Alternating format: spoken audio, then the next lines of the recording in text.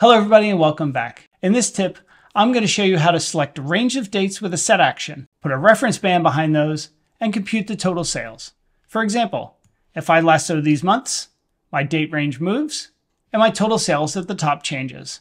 Select a different set, and those change as well. We're starting with a chart of sales by month. The first thing we need to do is create a month custom date. Right-click on Order Date, choose Create Custom Date. Name it Month. Make sure you choose Date Value and change the detail to Months. Click on OK. Drag that field on top of the months on the column shelf. Right-click on the month field in the data pane and choose Create Set. Notice, because I created a custom date, we now see the month and the year and not an individual date. Click on OK. Create a new calculated field. Let's call it the min month. Our calculation is the minimum if the month set, then month, end. So this is saying if it's in the month set, return the month, and then take the minimum. But we need to return that month for every mark in the view. So let's wrap the whole thing in mustachios. Click on OK. Right-click on min month and choose Duplicate. Right-click on the copy and choose Edit. Name this one Max Month. Change the aggregation from min to max. Click on OK. Right-click and drag Max Month to the detail shelf and pick Continuous Months. Click on OK. Right-click on Min Month and drag it to the detail shelf, choose Month, and click OK. I'm going to right-click on my month set and show the set so that you can see what happens with the set action. Go up to Worksheet on the menu and then Actions. Choose Add Action, change set values. Let's call it Update Months Set. We want to run the action on Select. The target set is our month set.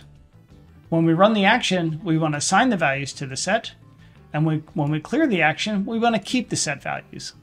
Click on OK and click on OK again. Now when I select a bunch of points, you'll notice I get check marks in my month set. That's because those are the months that I lassoed. Next, let's go to the Analytics pane and drag on a reference band for the table for the month. Our minimum value is going to be month of min-month. Our maximum is going to be the max month. I'm going to turn off both of my labels and both of my tooltips. I'm going to set the lines to maybe a dashed line, and I'm going to set the fill to maybe a lighter gray. Lastly, untick the Recalculate option. Click on OK. Now when I select a bunch of marks, you can see my reference band moves. The next thing we want to do is create a calculation that tells us if the date is in the range. So let's create a new calculated field. I'm going to call it in range. The formula is month is greater than or equal to the min month, and month is less than or equal to the max month. Click on OK. If we drag that to the color shelf, you'll see that we get orange for the area that's between the reference bands, but we get this weird blue line that's connecting across. That's because the in range field is a discrete dimension. We want to leave it discrete, but we need to make it a measure. So right-click on in range on the color shelf and choose Attribute. And now you can see we get a gradual shading, but you really can't notice it. Primarily what we're looking for here is that we can see a different line color in that reference band. Now we want to calculate the sales that are in that range. Let's create a new calculated field.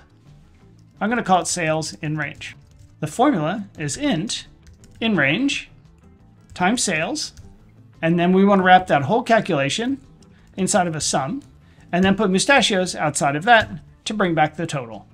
Click on OK. Drag Sales in Range to the detail shelf. Now we want to put the sales and the dates in the title.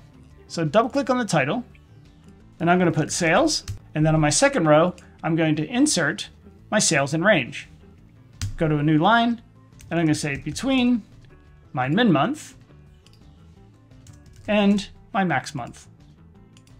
Do a bit of formatting, maybe make the last line smaller, make the sales a nice big number, maybe bold. Click on OK. And now we can see we have 483,000 in sales between November 2021 and July 2022. If we select a different range, you can see the dates change as well as our sales. Now you can do the same thing with quarters or years or days, but just follow these same steps. But instead of creating a custom date for month, you would create a custom date for day or quarter, or whichever level of granularity you'd like to see. If you found this useful, please give it a like. That'll help others find it too. Thanks for watching, and don't forget to click on subscribe. I create lots of content every single week, and I want you to learn along with me.